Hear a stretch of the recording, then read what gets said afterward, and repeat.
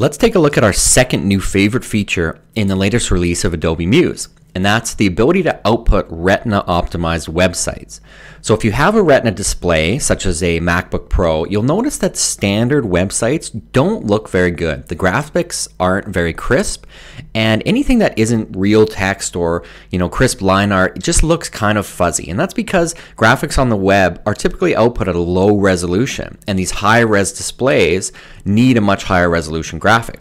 So within the new version of Muse, we can actually turn on Retina display support, and there's some little things about it that we need to pay attention to when we're building our site. So let's go ahead and turn on high DPI support. We need to go File and Site Properties.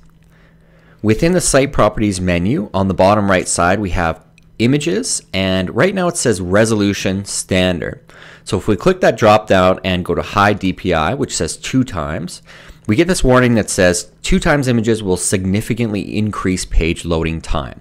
That's okay. We know that's a risk in using high DPI support. So let's just click Use High DPI and click OK.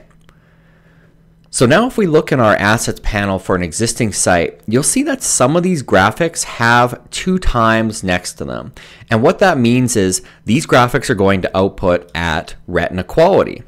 If we sort by that, then you can easily see which graphics are not going to output at Retina quality. And that's basically any of the ones that do not have that 2 times beside it. Let me show you how this works. I'm going to go ahead and place an image into my site. So I'll just pick, for example, this image of a phone. And if I click and drag and drop the image, you can see that little percentage gauge beside it. And right now I'm sitting at about 33%. So if I look in the assets panel here, you'll see that my icon's there and it says 2 times. But if I was to drag this up much bigger, and let's just drag it up to say 55%, you'll notice that now in the assets panel, that 2 times indicator is gone.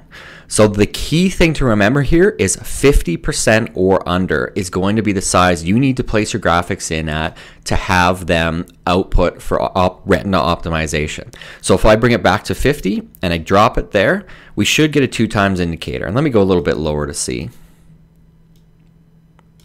There, so it's turned back on. So just remember this. This took a little while for me to get my head around when I was building my first Retina site in this new version, but you just need to remember to output your graphics at basically double the size. And when you drop them in Muse, if you want that graphic to output at Retina quality, make sure that it's scaled to 50% or under, and that you're seeing that 2 times indicator in your assets panel.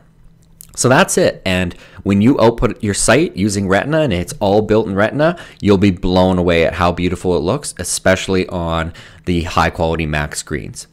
Check out our next video, which is going to be on the 100% width slideshows feature in this new version. Thanks again.